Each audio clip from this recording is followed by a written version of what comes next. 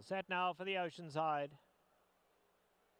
And away they go. They all came out smoothly.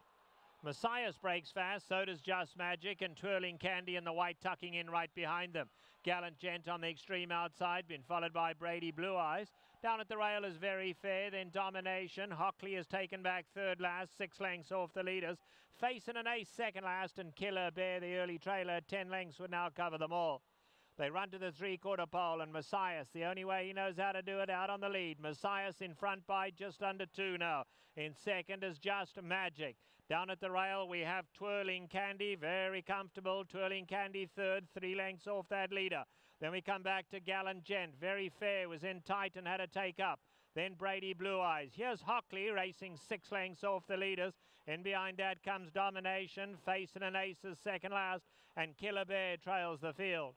A half-mile left to go. Messias in front at a sensible pace. Leads it by a length. Just Magic second.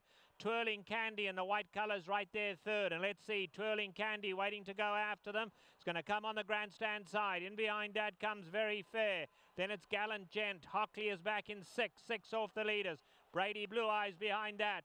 Top of the lane now, and Messias the leader, going to be taken on though by Twirling Candy. White cap down the centre, and Twirling Candy's coming powerfully. Messias running a brave one, tries to go on and does so willingly. Messias, Twirling Candy, these two pass the 8th pole together, but it's Twirling Candy in another sparkling performance today. And just look at him stride away, big, powerful guy. Twirling Candy and Joel Rosario romp in the Oceanside. Messias was second, and Gallant Gent finished third.